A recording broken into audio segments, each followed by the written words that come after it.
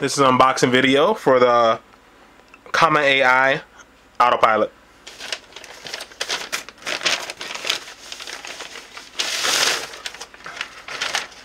Alright, pretty sweet box.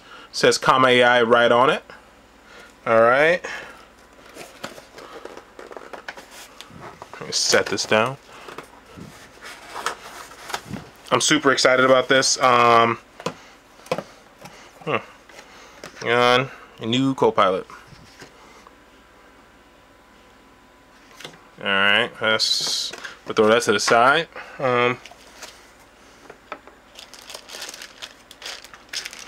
This, I'm thinking is some type of mounting bracket. I really love that they use 3D printing.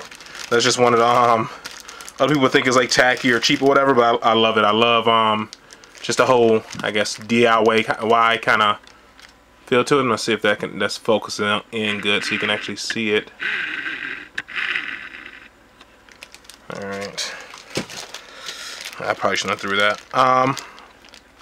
This looks like it might be another mounting bracket.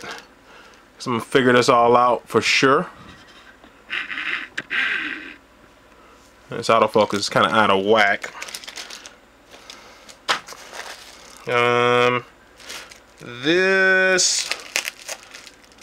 This might be an antenna, it looks like. Yeah, I'm thinking that's an antenna, like the GPS antenna or something to it. We're gonna see for sure when this puppy gets set up. There's that.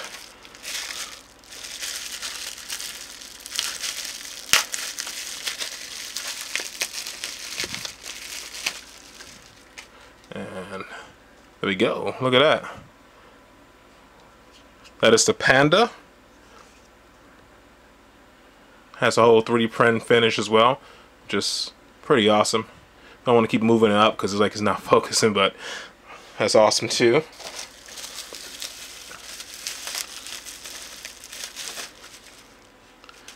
Alright, and that's that was easy to open. This is the giraffe. Check that out. This part that goes, I believe it's behind the rearview mirror, and it has these sweet little toggle switches right here. I believe to turn off some of the factory features that will restrict you from using certain things for goofy safety reason. Here's the ODB2 jack. I believe this plugs in the back of where the mirror is at. And yeah, there's the RJ45 jack for network and power. Awesome, very awesome. This is can't wait to get this thing set up. I'm super excited. Alright, here's the lighter. It's like the lighter port, the charging brick, and looks like a micro. Nope, that's mini. A little bit old school. Probably a little more robust. Maybe what we went with it, but like a mini USB. Oh, that's that pack. Oh, and the main thing, the beast that makes this work, the actual Eon Copilot. Oh man. Oh, look at how sleek that looks. Look at that. You got the heat sink there. You got a cooling fan. Same thing, 3D printed. Oh my god, I love that. Look at that. Look at that shine. I already got a fingerprint on it. Was it? Nah. Yeah. Wow. That was awesome. See if there's any juice. I can power it up right now. And then I'll do a separate video for everything else, like for the setup and all that. So let me see if I get this. Is this power button? I think it is. Ooh, look at that. Nice little comma. Cycling up. Let's see what the power on. I'm not gonna bore you guys with the whole startup process. So I'm gonna do a whole nother video on the setup so you guys get a little taste of that. The car I do have is a Prius Prime, 2018. This is compatible with Toyota and other vehicles, but I'm more focused on mine, so I can't give you a list of that. But I will provide links in the description below with